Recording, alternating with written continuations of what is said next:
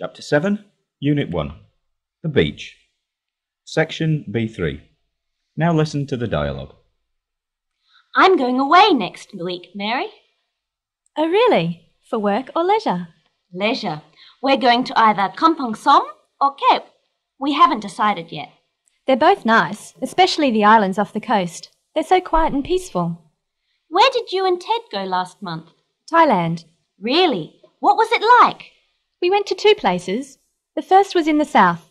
Perfect sunbathing, swimming and windsurfing, but too noisy for us. Too many people? Yes, and lots of hotels right on the beach.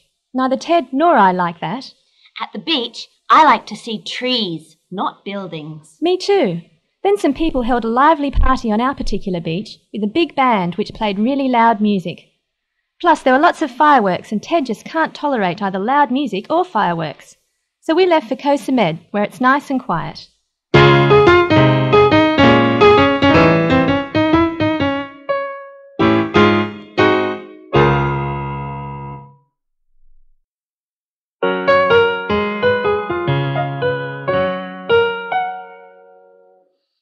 Chapter 7, Unit 3, Work and Leisure. You are going to hear about what Pauline, Ian and Kath like doing in their leisure time. Section B1, listen to Pauline. I'm the manager of CCE, the Cambodian Centre for English in Phnom Penh. I've been working there for nearly 5 years. Running a large language school is hard work, so I don't have much free time. But sometimes I do need to get away from work and do something different. Recently, I joined a local theatre group. I'm not an actress. I just help with stage and lights. Usually, however, I'm happy to just stay at home and listen to music. I mustn't do too much after work. Rest is important for health. I like classical music, particularly opera. I used to go to the opera a lot when I lived in London. I really miss that now. The only other thing I miss is milk. Of course, you can get it here, but it's not the same as English milk. Section C1. Listen to Ian. Free time? I work as a nurse in our local hospital, so I can tell you, I don't get much. Wish I did, because I like a lot of things.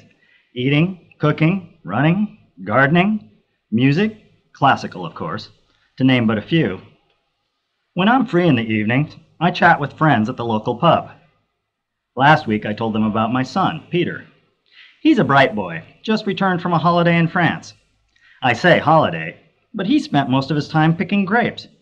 Partly to earn money, partly because he likes it. Well, that's what he said. It's lovely working under a sunny blue sky, he said. Can you imagine? Such boring work. But when I tell him he mustn't spend his free time working, he just smiles. Section D1, listen to Kath. I teach English at CCE. I've always been interested in languages and now I'm learning Khmer. I like traveling and hope to visit Vietnam next year. I swim every day at lunchtime and play tennis with my friend, Monica, after work in the evening. At first, I wasn't very good at it, but Monica taught me how to hit the ball properly. In the evenings, I sometimes go to the French cinema. They have very good films there. Before going to bed, I read, books of all kinds.